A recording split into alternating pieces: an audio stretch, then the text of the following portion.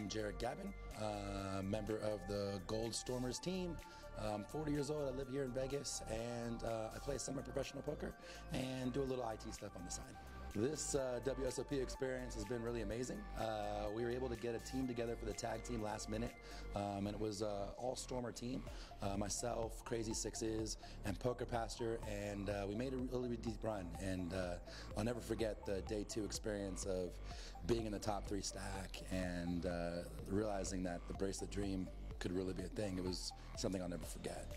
I would definitely recommend for newbies coming to the WSOP to schedule breaks and pace yourself. A lot of people coming and chasing the dream, book 2 weeks straight, and by the time they get to the big tournament, the main that's going on right now, they got no gas left. So pace yourself, give yourself some breaks, and take it slow.